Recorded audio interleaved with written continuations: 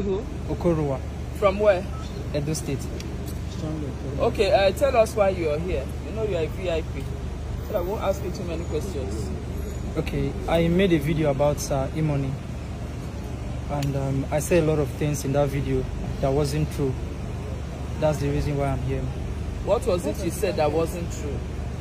Okay, I said something regarding a video I saw online about a woman saying Emoney is responsible for everything that has taken place in regard of Junior Pope's matter.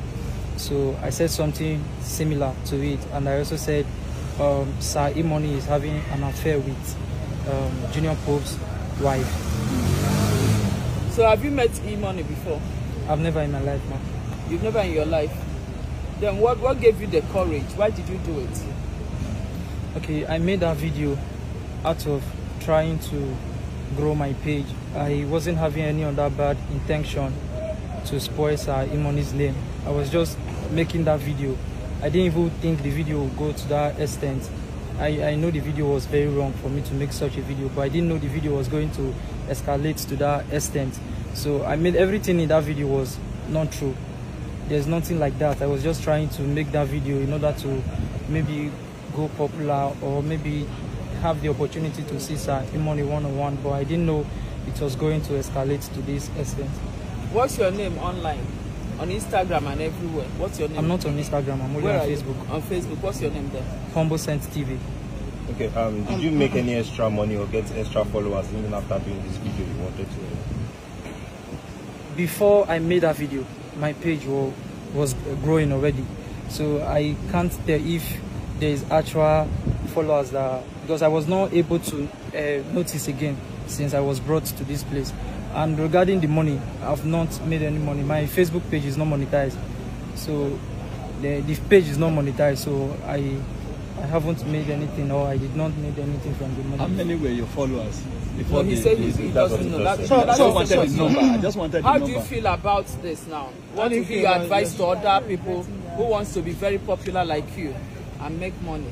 Or is it that you didn't know that this was a crime? I know.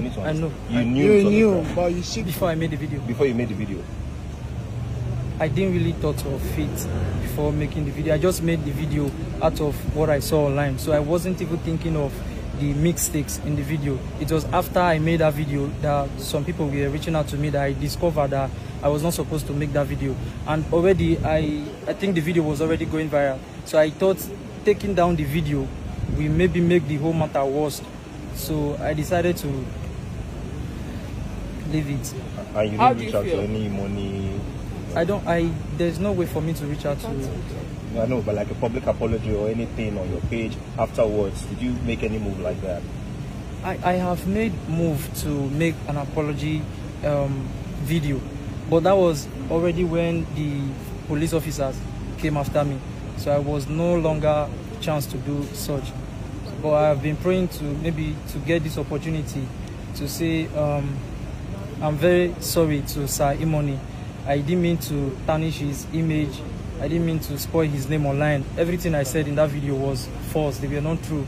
Everything about that video was not true. So I'm using this medium to beg Sir Emoney. I need his forgiveness, for him to forgive me. I will never in my life repeat such mistakes again. So how would you as a person first, if somebody had done same thing about you or your brothers or any of your family member, what would be your action? What do you think, what would you have done to that person? If anybody did such a thing to me or any of my relatives, I'll feel very bad, and you forgive that person and let him go. Would you have let that person go? Exactly. Yes, sir. You forgive that person and let him go without punishment? I'll punish him. You punish him. So if you are to be the judge in your own case, what do you think the kind of punishment you deserve doing so? You wanted to indict himself.